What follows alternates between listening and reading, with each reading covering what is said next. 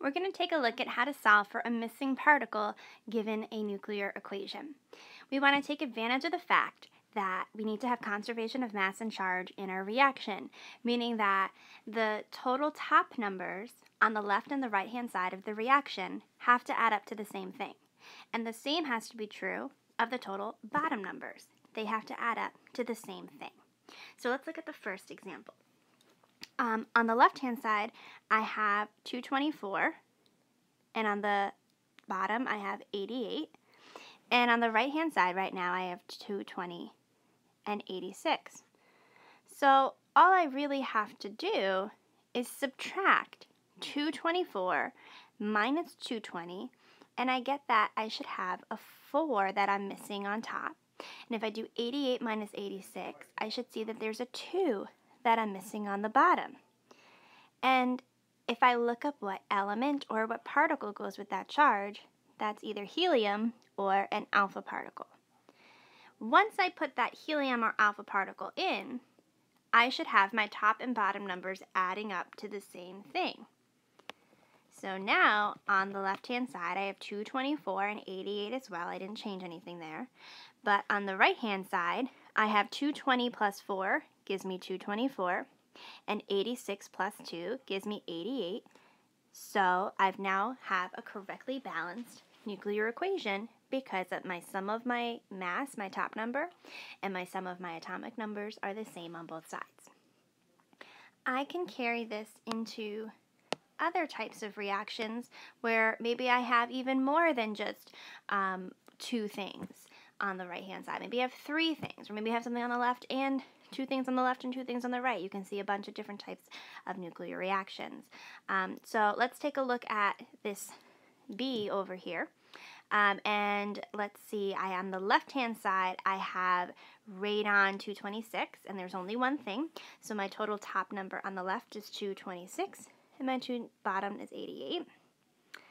Okay, and on the right, I have 222 plus 4, which gives me 226. And I have 86 plus 2, which gives me 88. Oh, wait a minute. This seems like it's already balanced. So if I'm going to add something else in, it needs to have a top number of 0 and a bottom number of 0. What could that be? Wait a minute, that's gamma radiation. So you could put in your gamma symbol.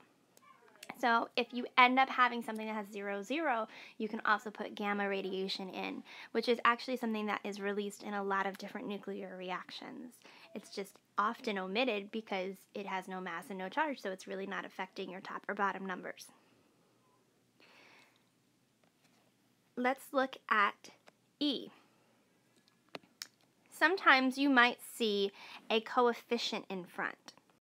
So if I look in front of the neutron, there's a 3 in front.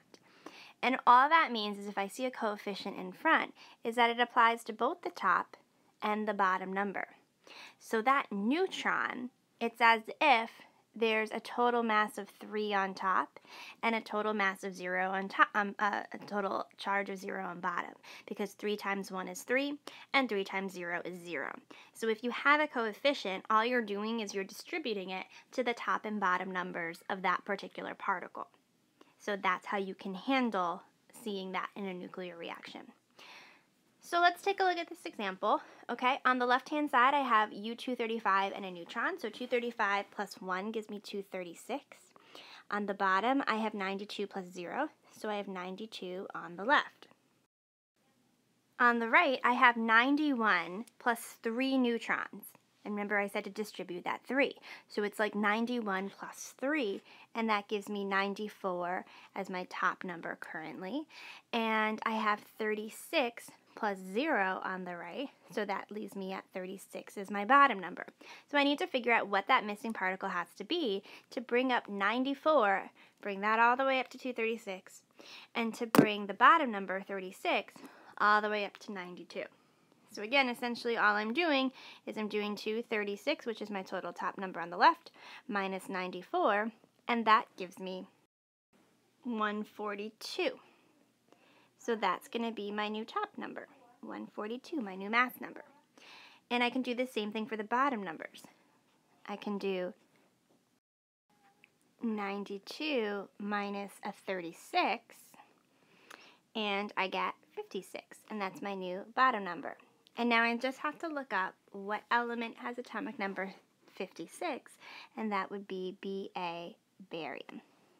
When you're done, double check your work to make sure, in fact, your top and bottom numbers do add up to the same thing.